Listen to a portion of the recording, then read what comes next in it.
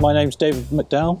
I'm a bee farmer and I keep bees in Leicestershire. We run about 80 to 90 hives and they're spread around the countryside. Currently we're stood in what I call my winter apiary, and this is where the bees are kept in the winter, and we are based just north of Ashby-le-Zouch.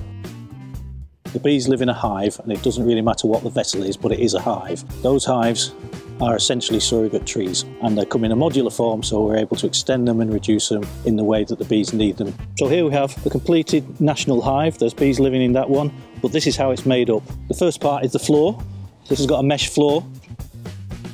The next bit is the brood box. Now this is where the bees make their home and raise their young, and you'll see that it's quite deep. Inside the hive are frames, and this is where the bees are going to make their home. In the winter there'll be 15,000 bees living in there, and the summer that'll be up to 60,000 bees. The next part is the super. You can see that's much shallower, and this is where the bees are going to put the honey. The bees always put the brood nest at the bottom and the honey above it. So as the bees bring in the honey, we can stack more and more supers up on top of this as required. This is called a crown board. It sits on top of the hive. The last part's the roof, and the roof is just to keep the wind out and the rain. So the environment we're immediately in is nice rolling countryside, and it's bounded by hedgerows, and those hedgerows break the wind in the winter, but also in the summer they're a really important source of food. The bees forage that area, and what they're looking for is the things that are going to sustain them. So there's going to be pollen and it's going to be nectar. Nectar is produced by flowers. The flowers use it as a bribe to bring the bees into that flower, so that the bees will get covered in pollen, and when they move to the next plant they'll put that pollen on the next plant and therefore create pollination. They bring the nectar back to the hive and they start to turn it into honey. So what you can see is these little honeycombs, and imagine each one of those is a pot of honey, and when the honey's been made they then cap it off. This is a honeybee, Apis mellifera, and she's an insect. So you can tell she's an insect. She's got two antennae, a head, a thorax onto which the legs and wings are attached.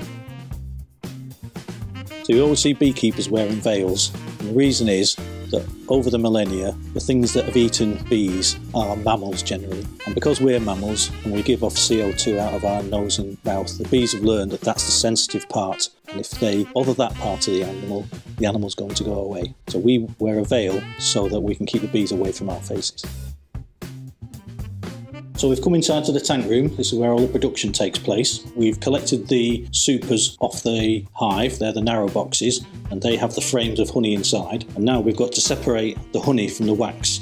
The bees have put this nice beeswax on top to cap the honey off. And what we need to do is remove it. So we've got an electrically powered hot knife. And now what we do is just run the knife up the wax, and the gentle heat removes the capping.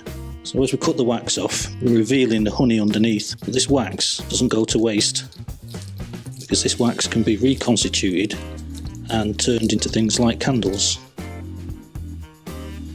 We've taken the frames that we've uncapped, and so now the honey is ready to come out of these frames. So we put them into this extractor. And essentially it's a centrifuge, and it holds 24 frames. And in a moment we'll switch this on, and as it spins, the weight of the centrifuge will actually pull the honey out of the frame. It'll hit the side of the tank, it'll dribble down the inside, come out of this spigot, through the filter, and collected in the bucket. The purpose of the filter is to catch the little pieces of wax that are broken off during the extraction process, and we filter it twice. First with a rough filter at this stage, and then a finer filter when we put it into the honey tank.